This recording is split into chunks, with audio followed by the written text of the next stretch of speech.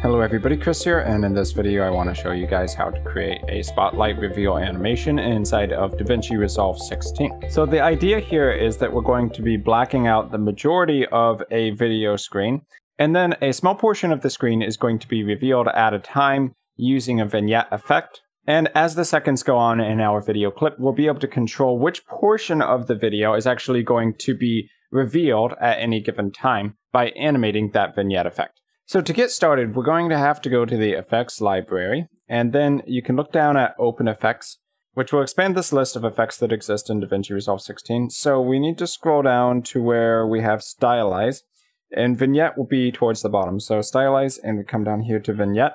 And then you simply need to drag this onto the video clip in the timeline that you want to black out with the spotlight. So when you draw the vignette effect onto the clip, you should see the corners get a little bit darker, but by default, the majority of the clip is still very visible. So we're going to need to customize the settings over in the inspector. So make sure that you have your video clip selected, and then go to the inspector, and there should be a new tab while you have the vignette effect on it called Open Effects. Click on that, and you'll be able to modify the vignette effect. But because we're going to be manipulating the position of the vignette, we need to change the operating mode from basic to advanced. So when you do that, settings such as center X and center Y controlling the position of the vignette are revealed.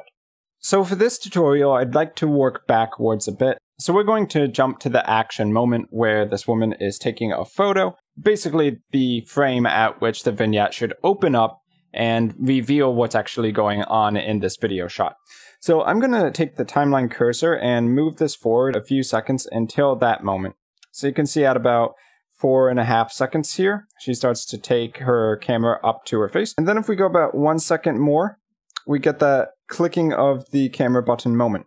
So that's going to be about where we're going to want to set our initial keyframes. Let's keyframe size. I'm not sure if we'll need to change it, but anamorphism, which is basically the ratio of height to width, we'll definitely need to keyframe center X, center Y. And we're not going to need to keyframe the softness, but we're going to want to lower that down much, much lower, so that it's not so blurry, and that once you get close to these edges, it actually just blackens everything outside of that edge out completely, which will make it much more like an actual spotlight in a dark room, rather than a simple mild darkening of the edges. So now we'll also adjust the size and shrink it until it's about where we want it to be for this particular shot. So now we actually want to take the spotlight and make it more of a perfect circle shape. So in order to get a perfect circle out of the oval shape, we need to take anamorphism and set it to 1.0. We can probably leave it there for the remainder of this tutorial because we consistently want to maintain that shape.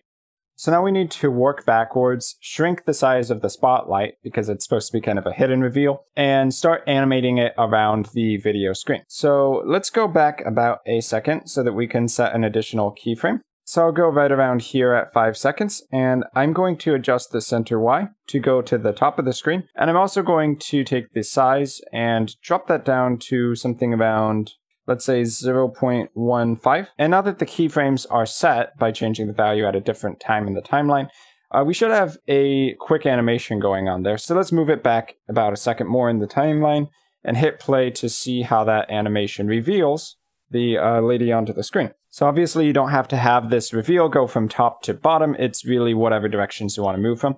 Okay, so this looks good for that particular point. After the camera button is pressed, we might decide we want to keyframe things again. So I'll do a keyframe of the size and everything else at this point. And I'll go a little bit further, and then I'll just increase the size to basically reveal the full video again. So by increasing the size to 1.0, it's going to basically move the vignette out of the size of the frame, and it's going to be almost as if the vignette wasn't even there. So for that point forward, we can just move on with our standard video editing. But let's actually go back a few seconds. So we have this keyframe at the top of the screen at 5 seconds. So let's have the spotlight move around a little bit more for the first 5 seconds of the video frame. So let's jump to 4 seconds here and manipulate the position. So I'm going to move it to the left side and then down at about 0.5 for the center Y. So between 4 seconds and 5 seconds now, it's going to bounce from the left side to the top here. I think that might be a little bit more interesting than just having it go around one direction at a time, but rather having it kind of bounce off the corners of the screen. So if we go to 3 seconds, we can do the same thing, moving it now to the bottom of the screen. So 0.5 for the center X, and then 0 for the center Y. But now if we look at the frames between 3 and 4 seconds, we can see that it kind of misses an opportunity to reveal the camera for just a second as a little bit of a teaser there. So what we can actually do is take the center Y at 3 seconds and move it up a little bit. So rather than having it be completely at the bottom, we can have it be something in between. So now if we go halfway between 3 and 4 seconds, we can actually see the camera a little bit there. And this is nice in the sense that it actually gives the viewer something to look at. So likewise, when we go back to the top of the screen at about 5 seconds, we don't have to have it be at the very top as well. We can lower it down to about 0.875 or so, in order to make it kind of symmetric with the bottom bounce. But you can see here I actually forgot to set a keyframe there as well. So I will change the value at that 5-second keyframe for the center X and make that 0.5. So now if we play through it, it should properly bounce from the bottom to the left side to the top side. So let's go ahead and test that here. So I'm going to hit play. Okay, there's the first bounce, the second bounce, and then the full reveal in the center of the screen. So now we just need to add a couple more bounces. Let's go to 2 seconds here and add one for the right side. So I'll take the center X to 1. I'll take the center Y to 0.5. And then those keyframes should set, and we get that right side to bottom side to the left side to the top side, and then to the center bounce. Okay, so now now at 1 second, let's add one here at the top center. So that's going to be 0.5 for the X. So that's going to be 0.5 for the X. And let's do the center Y at 0.875 again. And so that we can manipulate the size at frame 0 without changing the rest of the clip, let's keyframe the size at 1 second here as well. So now that we have the size set at 1 second in, with a keyframe, we can go to frame 0 and animate it during that 1 second. So let's take the size and decrease that to basically as low as we can go.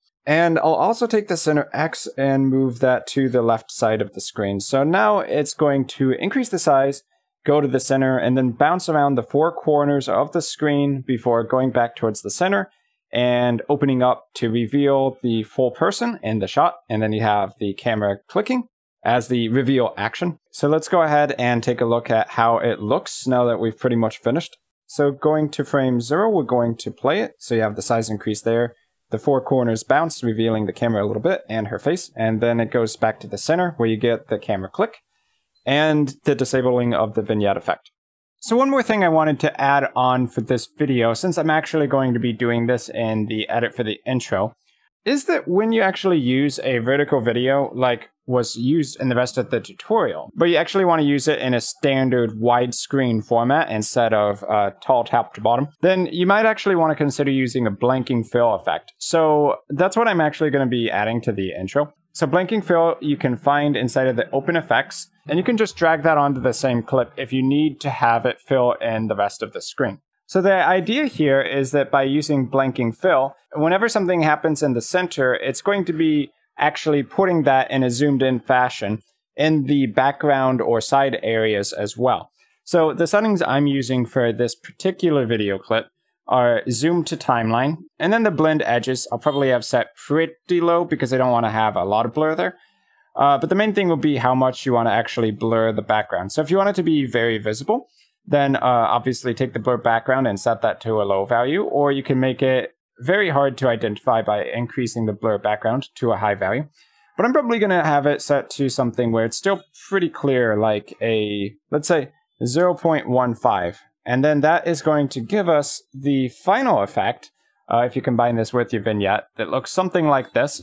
I just thought that would be a little bit more visually interesting than just having black space on the sides of the video for the introduction to the actual tutorial here. So hopefully you guys like that extra bit of information there. So that's one way that you can use the vignette effect to tease what's going on in your video effect before you reveal it by opening up the spotlight or the simulated camera shutter to the full size where your viewer is going to be able to see everything that's going on at your action point. So that's pretty much going to be it for this tutorial using the vignette effect to create a spotlight reveal animation inside of DaVinci Resolve 16.